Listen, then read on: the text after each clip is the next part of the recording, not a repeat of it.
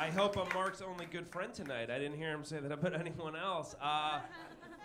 It is good to be here. Today was my first day in Atlanta ever, and the weirdest thing happened to me. I was at Panera Bread, because apparently that's what you do when you first get to Atlanta.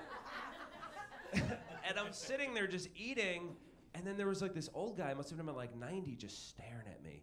Wouldn't break eye contact with me, so creepy, just staring at me. Because you know what that means when an old guy's staring at you? It means he's trying to switch bodies with you, and I was not gonna deal with that.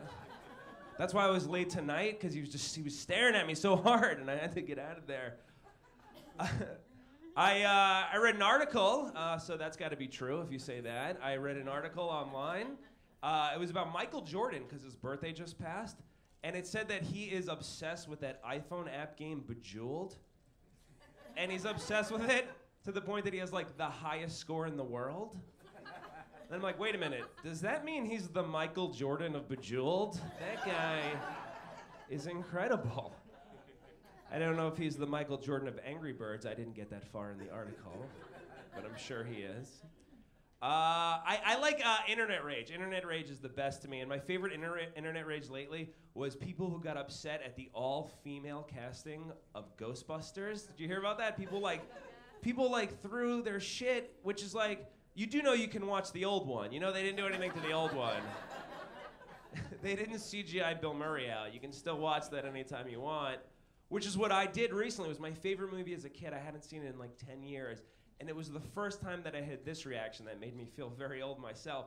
When the EPA guy, the Environmental Protection Agency guy, busts in the warehouse and he's demanding to see what's in the traps, it was the first time that I sided with the EPA guy. It was the first time that I'm watching and I'm like, wait a minute, this seems like a very reasonable request. This does not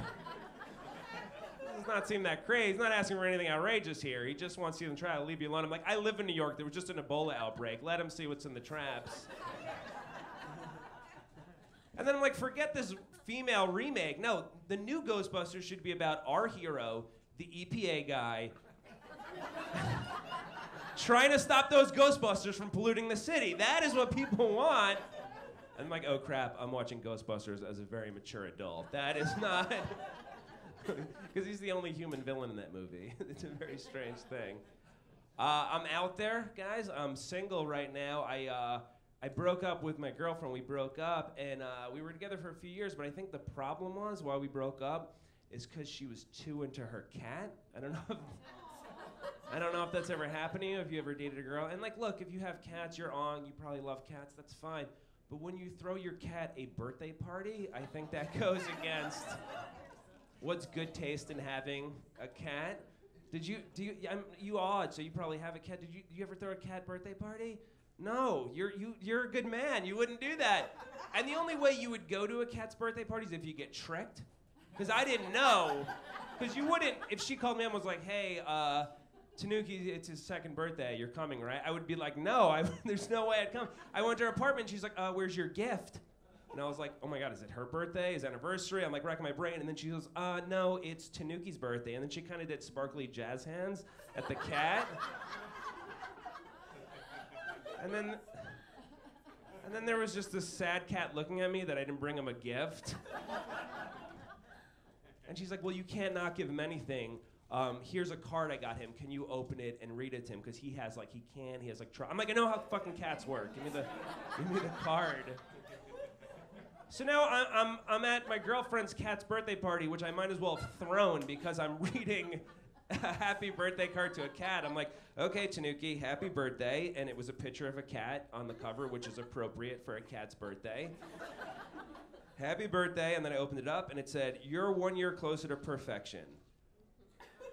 Which, exactly, where's the cat pun? Where's the cat pun? I'm like, why does this not say perfection? That's like the easiest joke in the world. And then I'm like, oh, this is a catastrophe. This is no good. And she's laughing. I'm like, you see, you always do the cat pun. Always go cat pun. I'm like, someone at Hallmark is gonna get fired over this. This is unacceptable. To make a cat birthday card doesn't have a cat pun. And then I looked at the front, looked at the back, and I was like, oh, this is just a card for a 2-year-old. This is not a cat's birthday card. But when you give a cat a birthday card on his birthday and you read it to him, it makes it seem like Hallmark makes a specific line of cat birthday cards for people who are insane enough to buy them. Like, hey, is your cat going through its weird teenage years? Well, we got a card for you. And it's just like a cat in goth makeup. I don't know. I don't write cat birthday cards, guys. I don't know. I assume no one's ever been to a cat's birthday party here. Like, I was going insane. I'm questioning my life. I'm questioning my relationship. The whole time I'm just like, man, I really wish I was at a dog's birthday party, because that would be amazing. Yes, because a dog would eat the wrapping paper and be like, I love this. The cat's just like, I have to get back to doing nothing. What time is this over? Thank you, guys. I'm Jeff Cerulli. It was a lot of fun. Thank you.